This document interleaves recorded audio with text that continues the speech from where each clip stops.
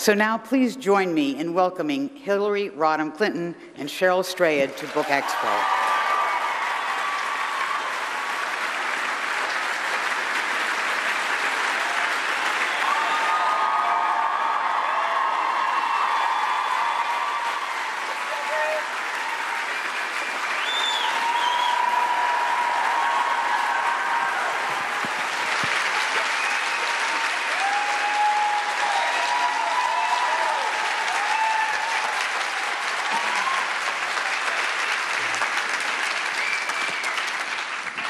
Hi, Hillary. Hey, Cheryl. We need a glass of wine or a cup of coffee or something. Which would you prefer, wine or coffee? Let's try Chardonnay. Yeah. It's the time of the day. See, one of the things I want to tell you, one of the benefits of not being the President of the United States and being a writer instead is you get to drink. So I want to start, we're going to, I have some questions from the audience, and I have some of my own, but I wanted to start with, I think, the most moving question I got from somebody in the audience, and that is, do you know how much you mean to us and how much we love you?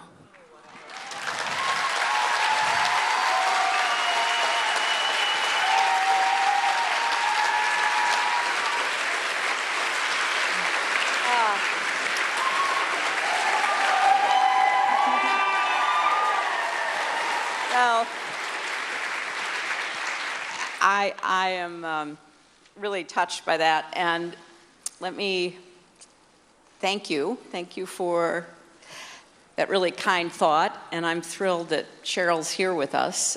She's one of my favorite authors and one of the people that I've gotten to know over the last couple of years, and I have to tell you, as booksellers, I hope you know how much you mean to me, because it has been a central part of my life for as long as I can remember. Libraries and bookstores are right at the top of my favorite things to do, so thank you. So you have been quite busy. You've got 2 books coming out in September. Let's talk about those. And let's start with It Takes a Village. So this was obviously this hugely influential book, published in 2006. And now you've decided to release it as a children's book edition. Can you talk about that? What inspired you to do that?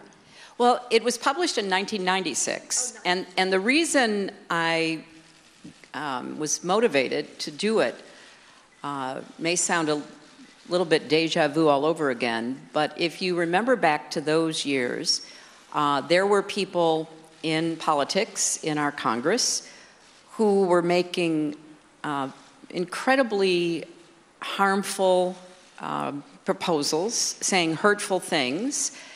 And when I heard at that point Newt Gingrich say that we should take poor children away from their families and put them in orphanages, I was just beyond upset and outraged. And I had been a children's advocate. I'd worked for the Children's Defense Fund. Obviously, I was a mom.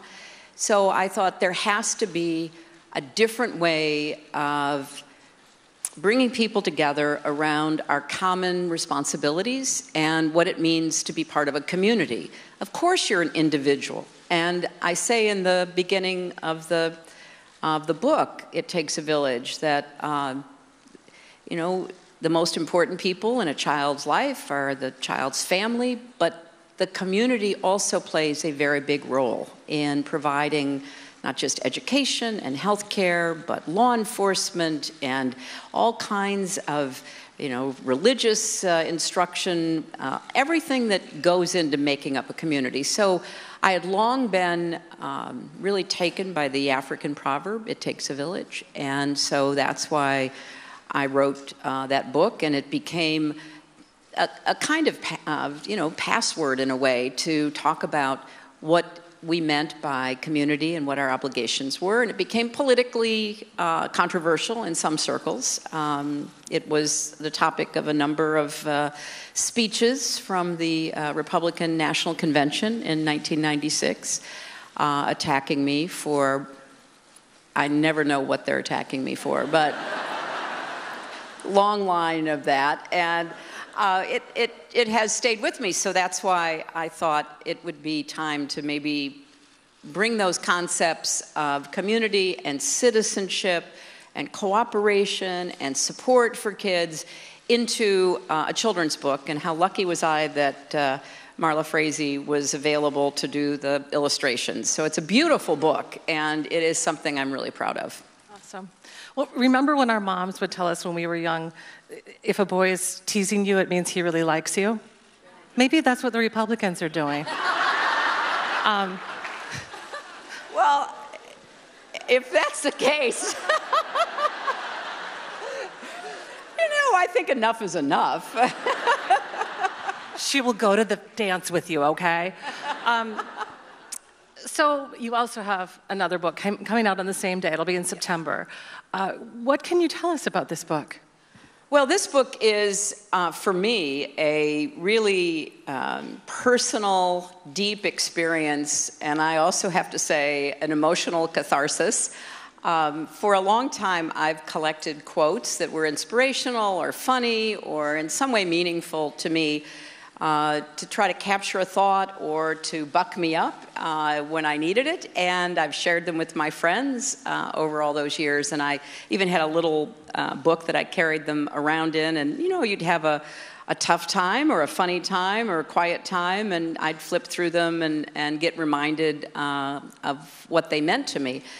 And after the election, I was thinking, as I was going through all those quotations, how it was spurring my thoughts about the life I've led and the ups, the downs, the great opportunities, the accomplishments, the disappointments, and how during the course of the campaign, there were so many people who shared their own stories with me. And it is one of the real treasures of being out in the public eye. There's a lot that you see which is, very difficult, to be clear, that.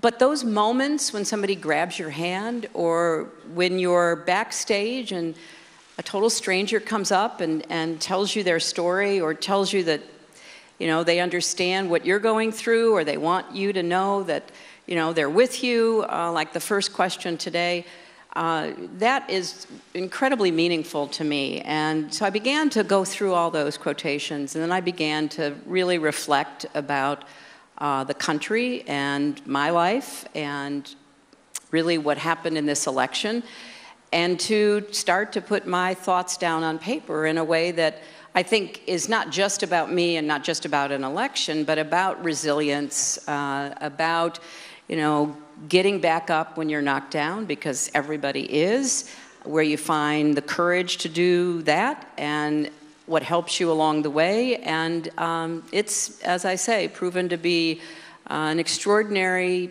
very personally meaningful but painful experience. It really is painful. So we've seen you get up many times after being knocked down. And I think this is where this first question, when we first walked on stage, came from. How did you muster the strength to go on after the election? Where did you find solace? I know you've taken a lot of walks in the woods, which I love. So we were talking backstage, and Hillary doesn't yet have a title for this book she just told you about. And my suggestion is Really Wild. You've got the walking in the woods, you've got the hardship, you've got the resilience. What do you think? Yeah, I think it's really wild. That's pretty good. It's really pretty wild. So if you see it in bookstores, exactly. It came from Cheryl. So my question to you is about those moments when we feel we can't go on. You said that writing this book was cathartic. Tell us about that. Well, I guess I believe that resilience is one of the great attributes and gifts that you can be given through family, through friends, through your faith, through whatever gives you that sense of purpose and courage that it takes to keep going. And I've been blessed to know so many people over the course of my life who have faced such really difficult and painful experiences, whether it was the death of a loved one, a disease they're fighting, the midst of a horrible weather condition like a hurricane. I mean, 9/11.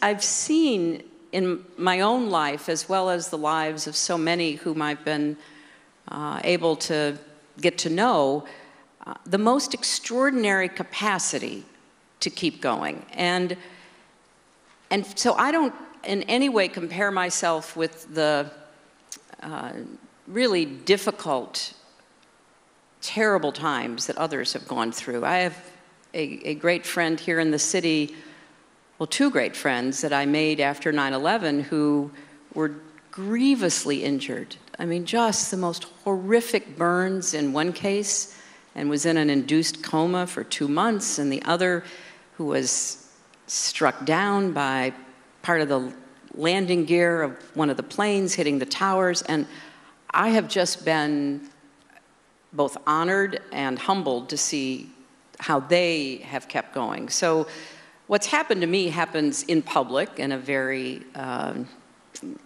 personal way.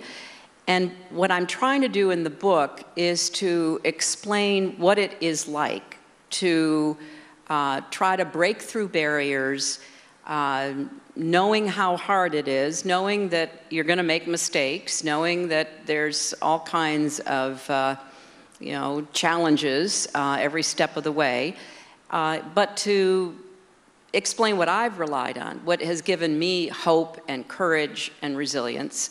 And a lot of it for me is rooted in my family, rooted in my friends, because I've been really lucky in both.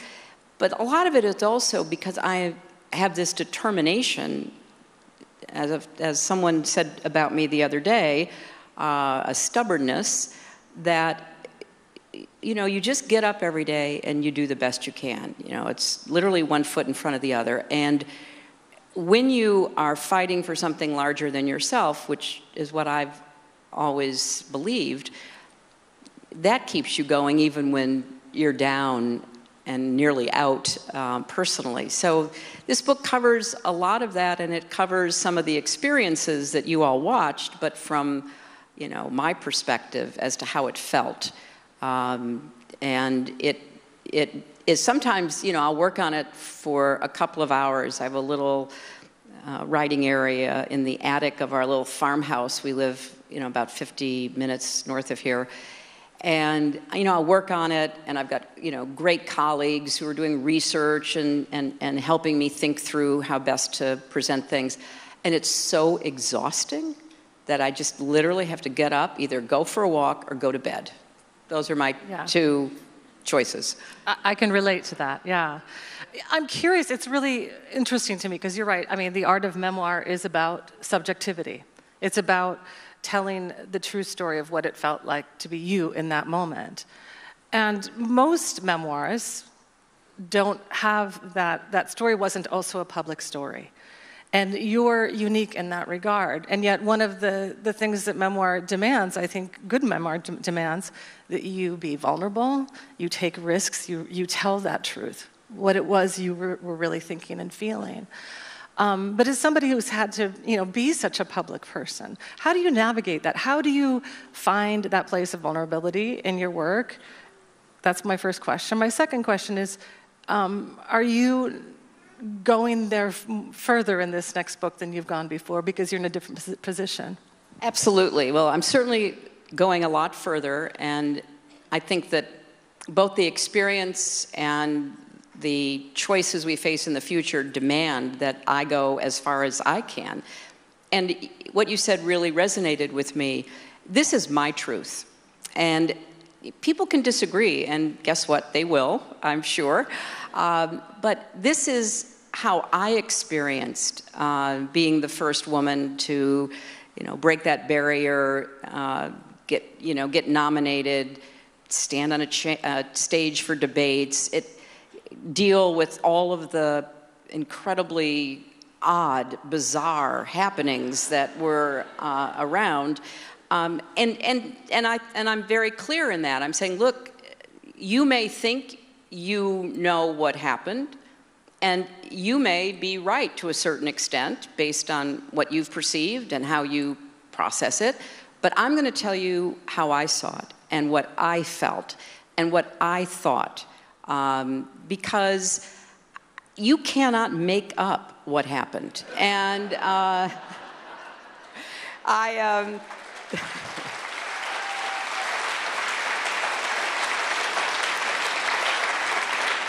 I think that's part of the reason why it's such an incredible experience trying to write it, because even I forgot some of the wacky things that were said and done, and to, you know, pull that all back out and try to be both personal but as dispassionate as possible, and to explain. And part of the motivation is not only it's good for my mental health, but I think it is also really important that we come to grips with what we need to do in the future as a country. I mean, it's a wonderful coincidence that I'm doing the children's book at the same time, because the children's book is really, in many ways, rooted in the idea of citizenship. You know, how do we give our children the tools that they need, not only for their own lives, but to be active citizens, and how do they then cooperate with people?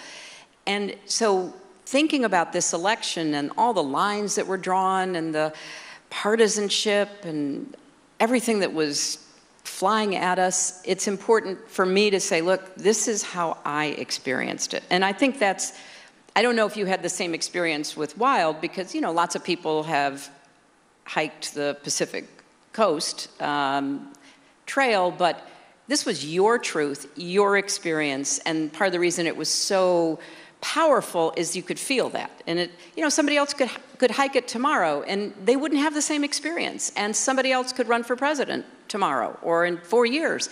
They won't have the same experience, right? So part of what I'm trying to do... Can somebody else please run for president tomorrow?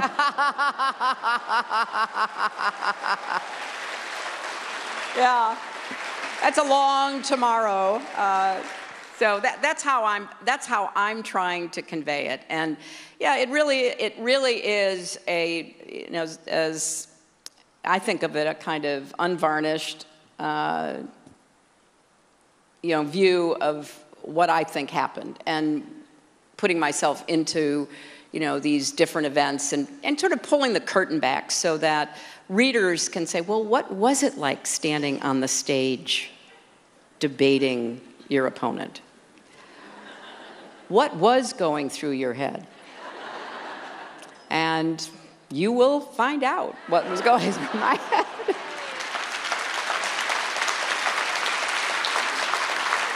I think I speak for all of us when I say we cannot wait to read it. What I'm curious about, you know, you said that sometimes you have to walk out of your shed and go for a walk or take a nap or have a glass of Chardonnay. What's the hardest? Talk to me about some challenges. What are the hardest parts of you for you when it comes to writing this book? Well, you know, really there are so many hard parts, but here's how maybe I would talk about it. One is the really painful experience of honestly understanding, you know, what I didn't do well, or what I didn't do well enough, or what our shortcomings were, where we, you know, missed an opportunity, where we didn't do, in retrospect, what might have worked better. And that's obviously painful, but it's a kind of pain that is part of being in politics. And, you know, I've won races, I've lost races. I've never felt the way I feel about this. And that brings me to the second piece of it, because the more you dig and the more you understand what we were up against, and taking me out of the equation so that it's not about, okay, what happened to you, it's what happened to us. And how much more alert we need to be as a nation. And obviously, I'm particularly concerned about the role that Russia played and the very serious interference that we know they were responsible for in our most fundamental democratic act.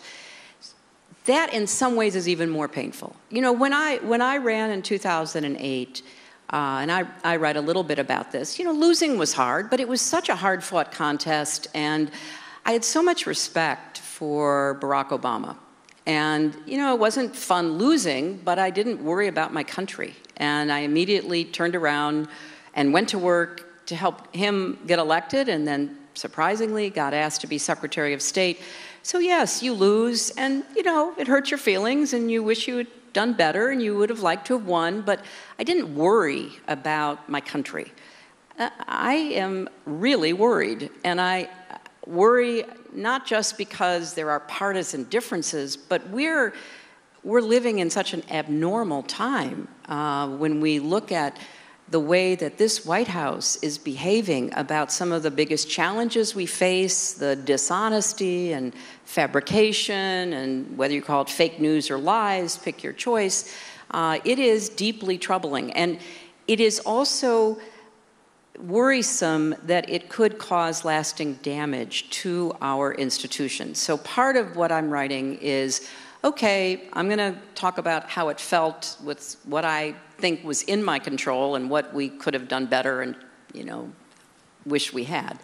But I'm also going to talk about what happened that was totally unprecedented in American history, and what are we going to do about it? How do we think about the future and our responsibilities, whatever political party or philosophy you have?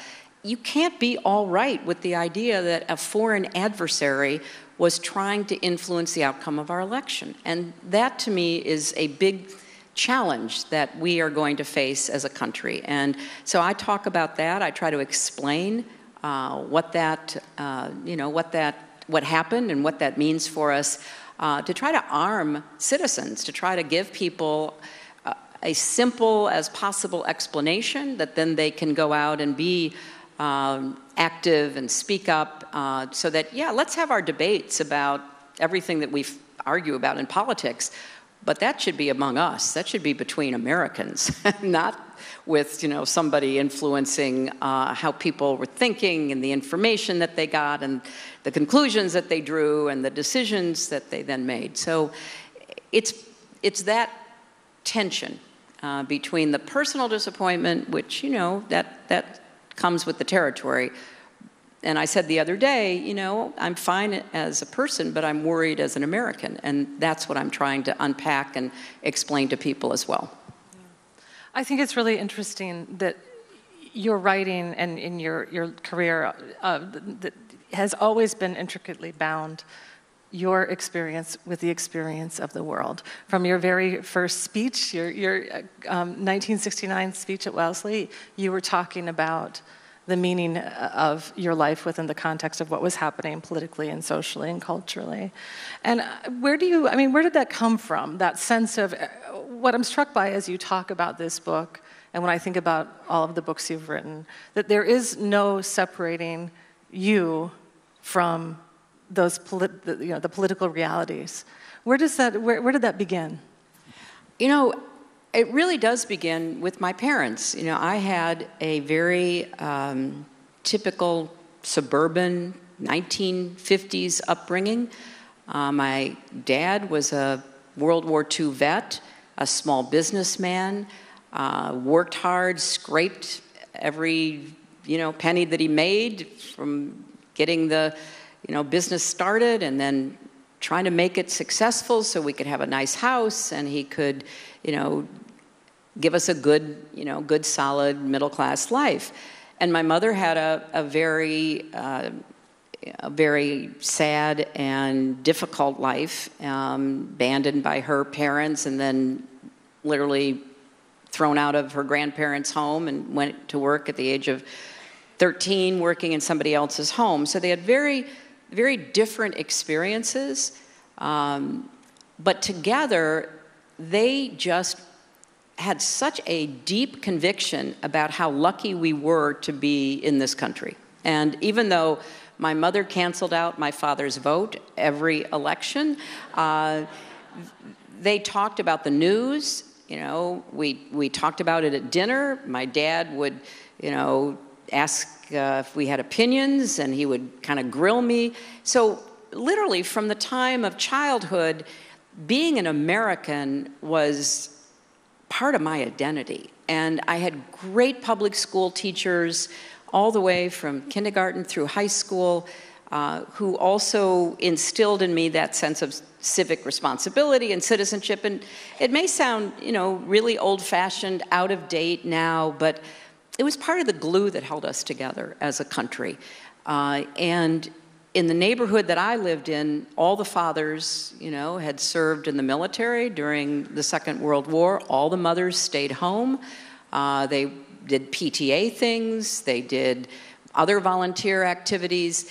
And at a very early age, they enlisted us. It was part of our responsibility to, put up the lemonade stand and, raise money to give to, kids who were in the hospital or poor kids, living somewhere in the world. It was just a very open time because the world seemed like it was out there waiting for us. And America was really coming into its own in a way that was tangible even to a child.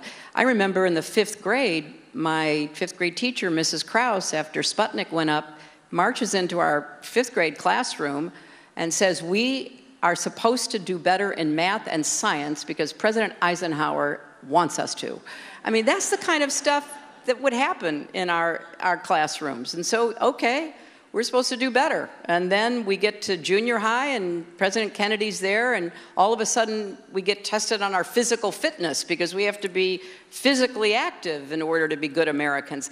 This was part of the whole ambiance of how we were raised, not just in our families, but in our schools and elsewhere. And, I just always thought it was part of who I was, and it became a big part of what I cared about.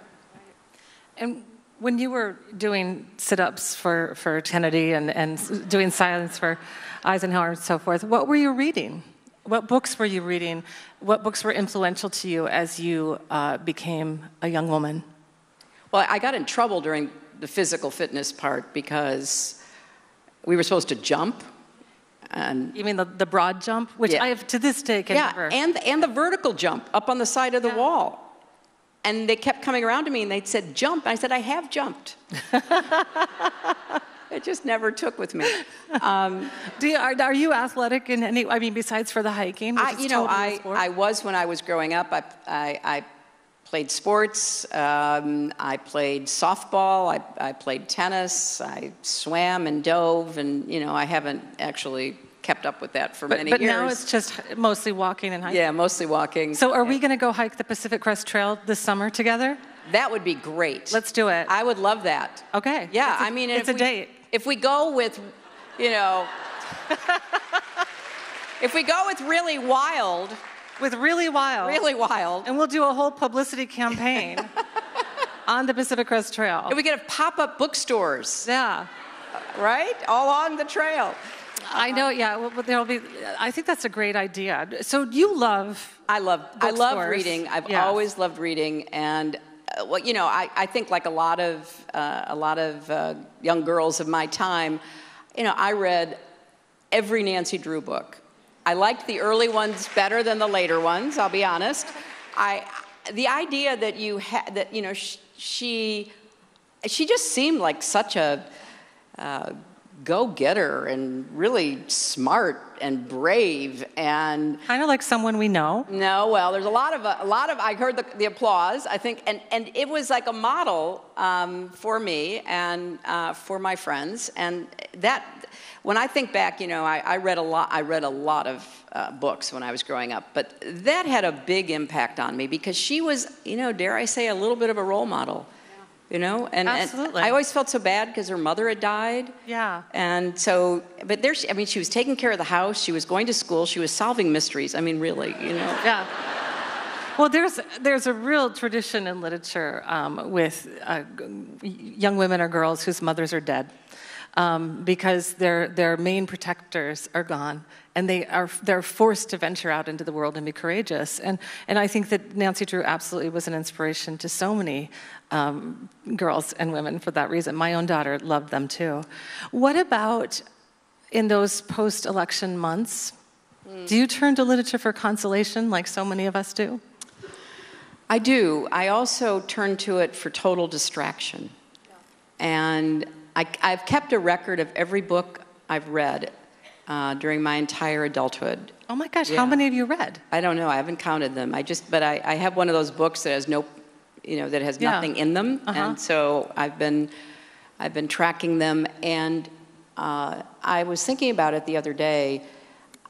After the election, I read a lot of mysteries. I am a very devoted mystery reader, but I have some favorites.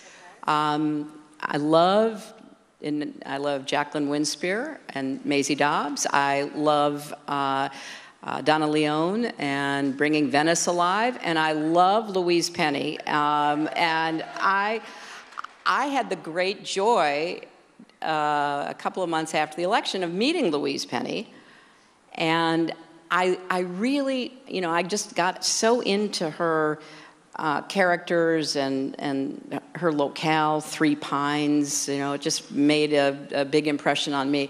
And so it was really fun talking to somebody who has written this series using the same characters, always have a murder, but, use the same characters. And I just loved that. So I read a lot of mysteries, and it was very comforting because it was somebody else's problem, They had to go off and solve the murder and save the day, and I loved that. That's wonderful. So when you're writing, I know your editor is in the room, but who is your most trusted reader aside from your editor?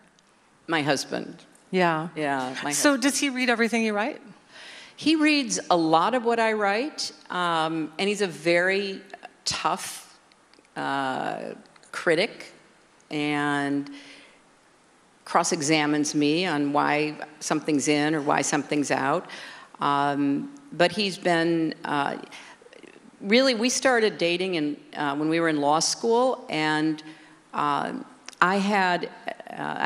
worked my way through law school. I had a small scholarship, but then I had a lot of jobs, and I had a job editing a long paper for an international law student. And it was the first time that, he sat down with me and we talked it over, and he gave me great advice. So he has always been my closest and most critical reader. Yeah, that's what husbands are good for. Yeah, I think so. Yeah. Mine too. So I wanted to go back to that Wellesley speech you gave when you were graduating. And it was full of, I would say, you pointed out the troubles in the world, but there was also a great sense of hope. And I'm curious about what you think right now. As you just mentioned, I do agree with you, and I think we're not alone in this, is that we feel like, that something different has happened in America than has happened before. And some of our very principles of our democracy are really at risk.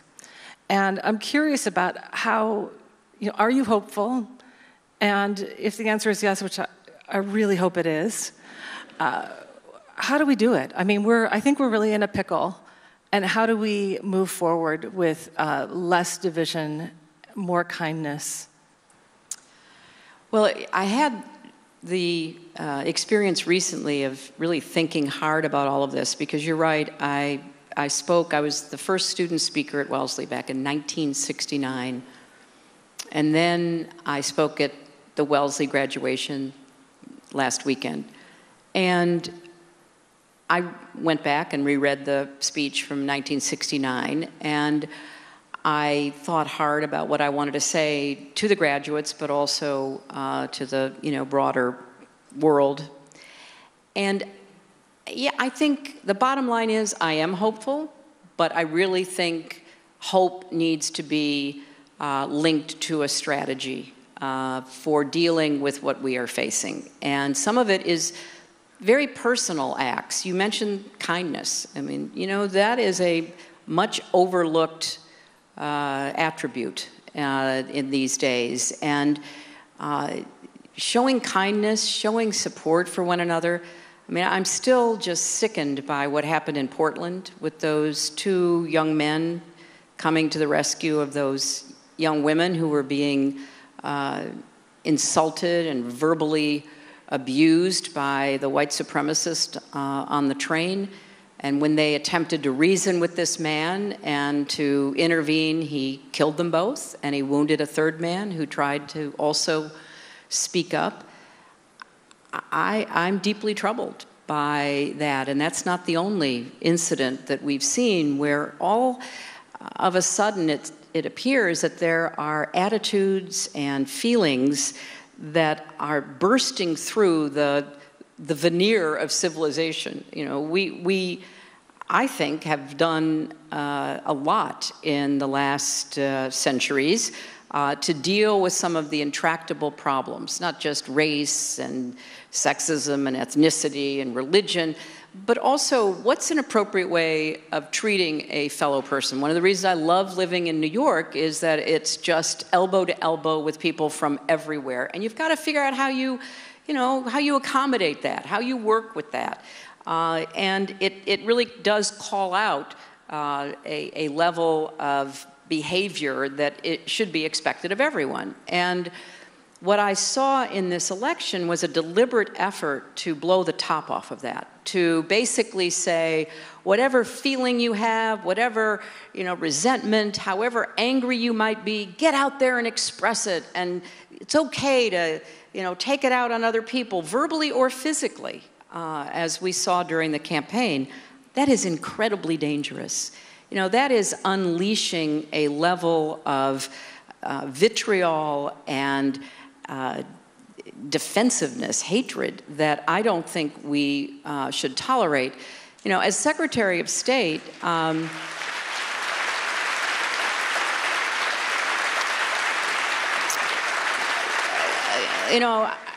I traveled the world on behalf of our country, and I did that as a senator. I did it as a first lady. I've been incredibly lucky.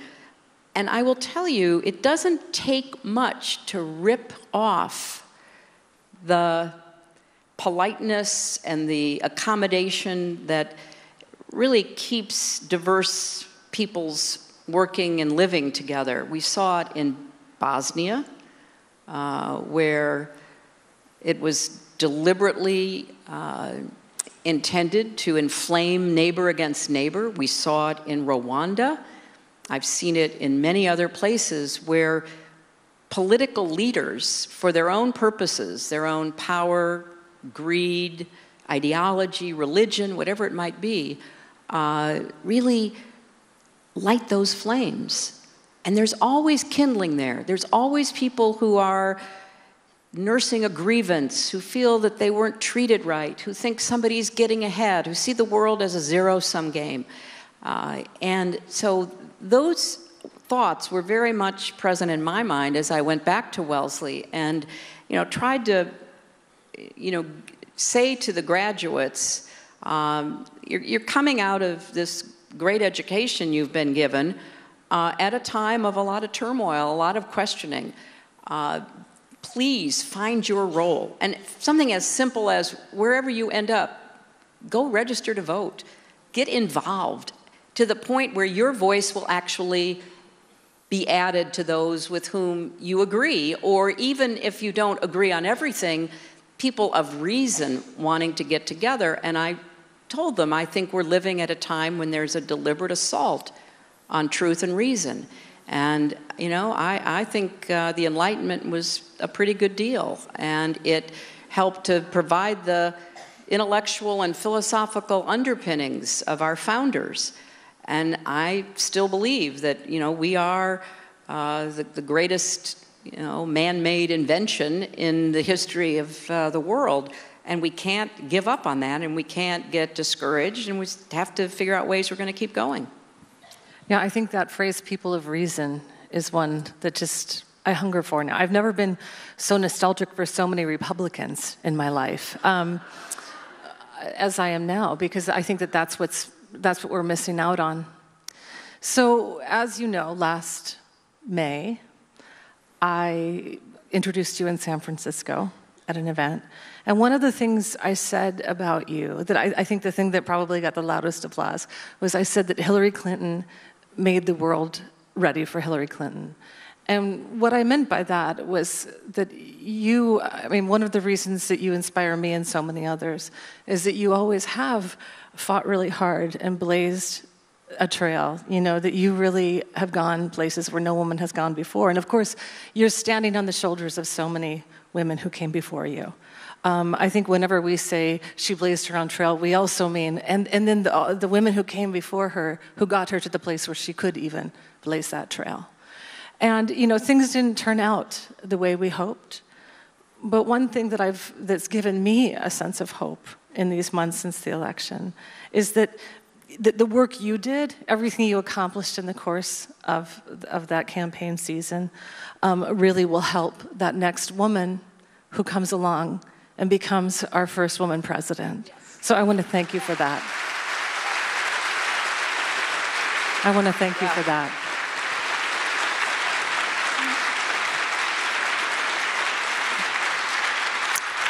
And I do have a little side gig as an advice giver, and I'm not going to give you advice, unless you want it. You can ask me anything. Absolutely. But what I would like you to do is to imagine that woman who will become our first female president.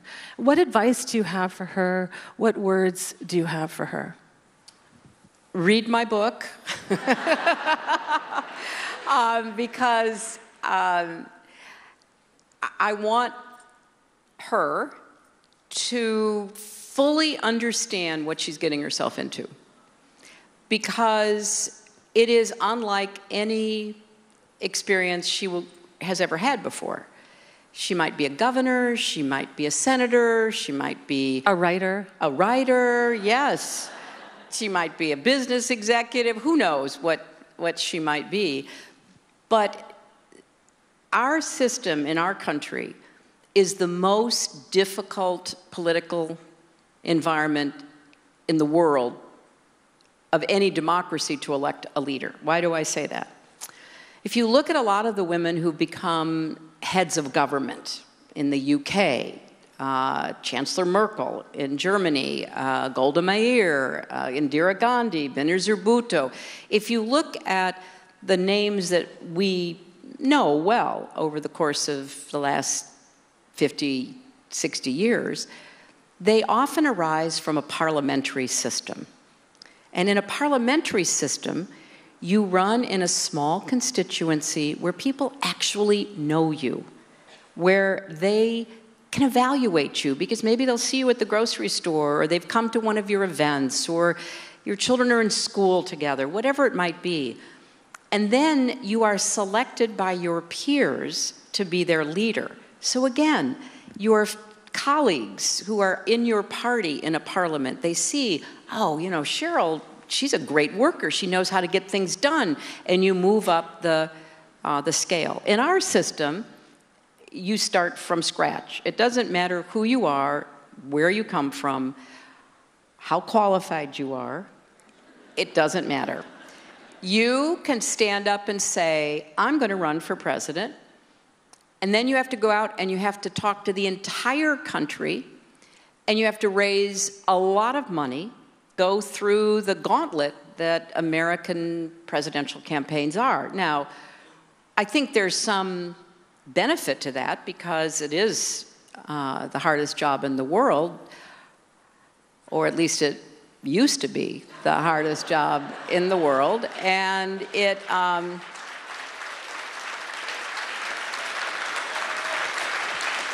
and you have to be prepared for what it means to be literally brutalized. You know, the things that will be said and the way you'll be treated, it just kind of goes with the territory. And that's not that to say that, you know, men don't get harsh treatment and aren't put in the spotlight, but you are carrying the burden of the double standard, and you have to know that. And it is in my book, I take on the issues of sexism and misogyny. and talk about it, because we need to pull it out and put it in the bright light. And it may be uncomfortable for some people to read how I experienced it, what I believe about it, but I think that's a conversation we need to have. And so for this future woman candidate, it will be, I hope I'm still around, it will be my great privilege to be able to say, okay, I'll give you my best experience, my best advice, but everybody has to find, her or his own way. And I hope that it'll be sooner instead of later.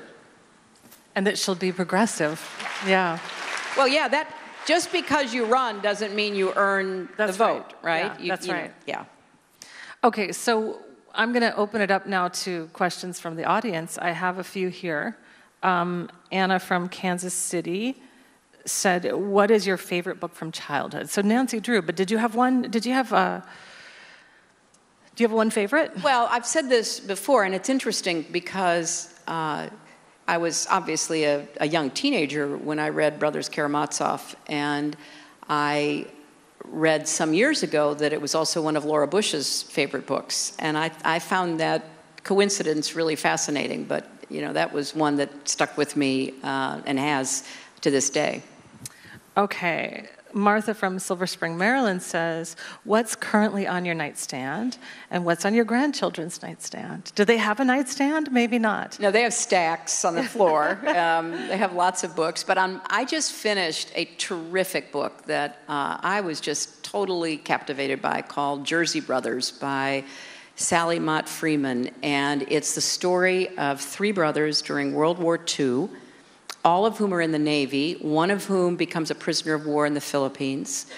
The other is an officer, in the fleet, working with the admirals who are waging the war in the Pacific. And the third, Admiral Mott, because he stayed in the Navy, started off in the White House as one of the naval aides to President Roosevelt.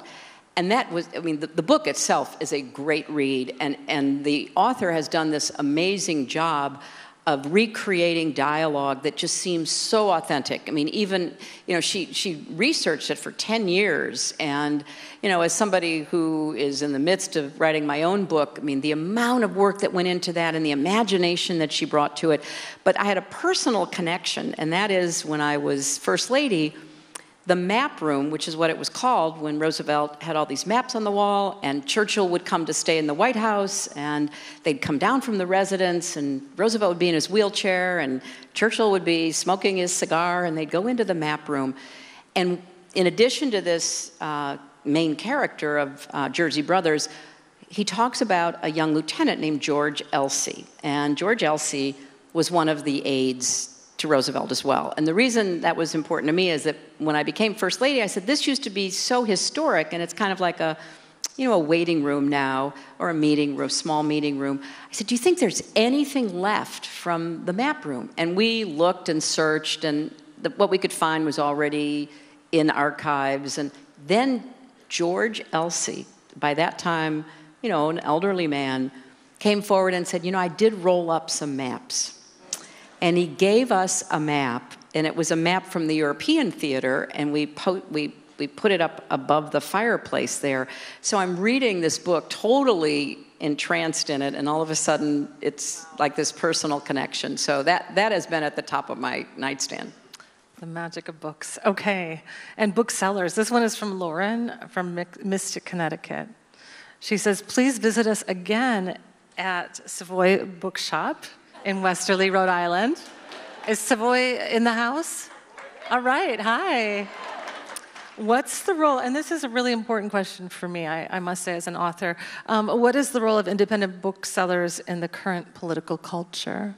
Oh, it is more important than ever. As I said, I love bookstores, and I love independent booksellers and the stores that so many of you, own, run, work in. And it is more important than ever. And I hope it's true what I'm reading, that independent bookstores are on a real upward trajectory. Is that true? I hope.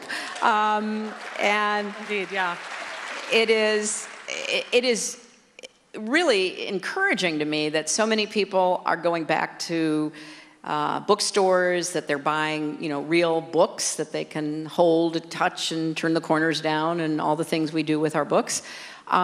So we cannot have enough discussion. One of my really dear friends, Lissa Muscatine, she and her husband, Brad, own Politics and Prose in Washington, and they have not just authors' events, I know you were there once, but they have discussions now where people are concerned about healthcare or the environment. What does it mean to pull out of the Paris Accord, as we apparently are going to do, or immigration, or, what does NATO really mean? I mean, using the bookstore, the independent bookstore, as a gathering place, a community center to discuss some of these issues, and bringing an author whenever possible to be part of that. So I think that the role has always been important, but I think it's even more so now.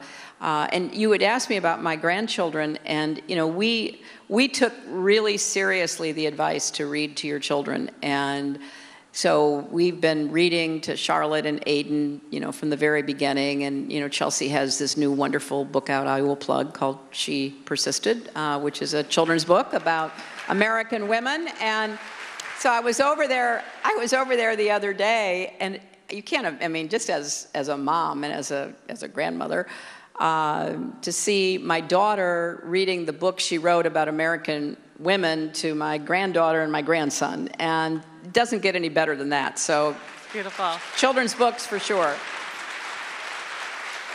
And it just so happens that the next question from Renee in Belmore, New York, is along these lines. As you said, Chelsea just published a new book called She Persisted. And Renee wants to know if you and Chelsea have ever thought about writing a book together, maybe a book about mother and daughter relationships, or how to raise a strong feminist kid, male or female. Have the two of you discussed that at all? No, but I will now. That's right. I think that's we're gonna have a book deal by the end of the night, right? I think it's a great idea. Yeah, I do too. Yeah. I do too. So another question. We sort of touched on this a bit, but specifically during the campaign, did you have any time to read, or were you just reading the news constantly? I didn't really have a lot of time, and that's a big loss for me, because I read usually every night before I fall asleep, but I'd be so tired by the end of those long days and having to get up early in the morning. I didn't really, other than reams of briefing papers, I had this old-fashioned idea that the policies you proposed would actually be important in governing your country. So we spent a lot of time, and I spent many nights going over, what we were going to do to, increase wages and jobs and, all of the real gutty issues that we were concerned about. But I didn't have much time for any pleasure reading. Yeah. So Paula from San Diego wants to know, have you read John Lewis's March trilogy? Have you read it? It's amazing. I have not read it, but I know of it very well. John's a longtime dear friend of mine. Right. And she says, so even if you haven't read those books, certainly you know his work and his message. And Paula wants to know, how can we continue applying that vision and that message that people like John Lewis and others, spreading that kind of justice and kindness and equality, that struggle. How do we continue that struggle in these times? That's a great question. John is the first person that I ever heard use the phrase beloved community. And it was in one of his early writings, it was in his speeches. It was really motivated by his faith, by his courageous witness as a civil rights leader and activist. And as long as I've known him, that has been what's driven him. How do we bring people together? How do we cross the divides? And I think it's pretty clear it's more important now than it has been for a long time.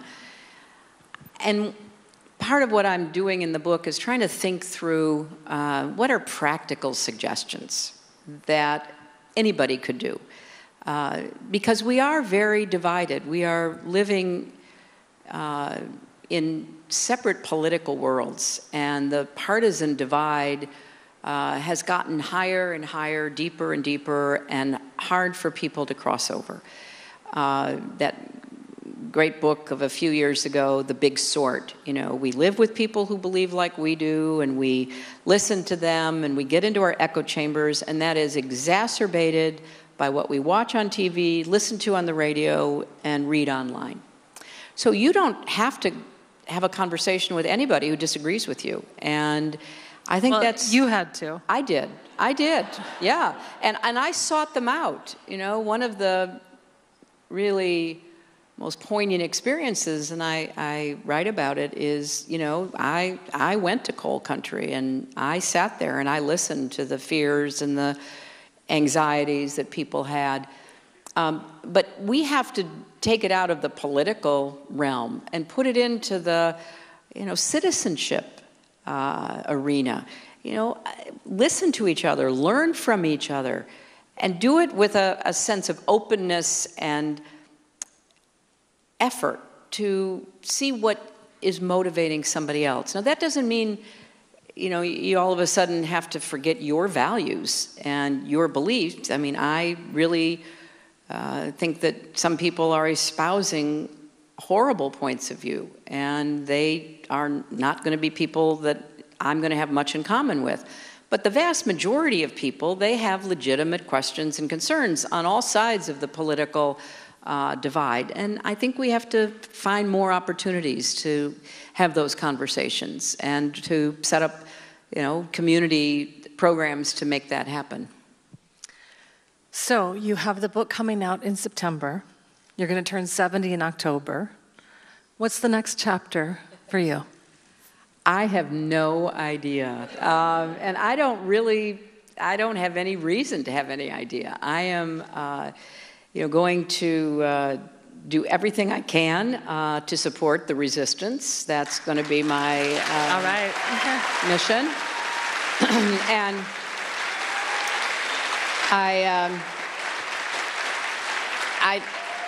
I am a congenital organizer, so I've set up a new group called Onward Together, and you can go online and learn about it. And I took my leftover campaign funding and put it into this group to help a lot of these young startups that I'm so impressed with. A lot of young people who woke up after that election and said, look, we've got to do something about this. We got to get people to register to vote. We got to get people to run for office. We have to train them. We have to go to town halls. And it's been thrilling to me because it is exactly what should be done. So I'm going to do everything I can to help grow that and support it, and especially to, find and, learn about and hopefully see win candidates, not just in the big ticket offices, but from, the ground level up. Library boards, school boards, city councils, county commissions, they are critical in this time when we're going to have to both continue to find ways to work together and make progress together and to fend off whatever, damage may be coming from Washington. So I'm not going anywhere. I'm going to be as active as I can because, as you said, that's who I am. That's my DNA.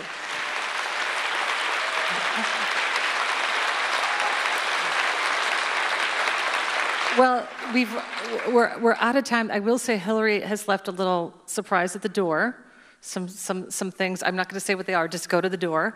And I want to say thank you, Hillary, for your service to our country, for being such an inspiration to us. Thank you, booksellers. And we can't wait to read your book.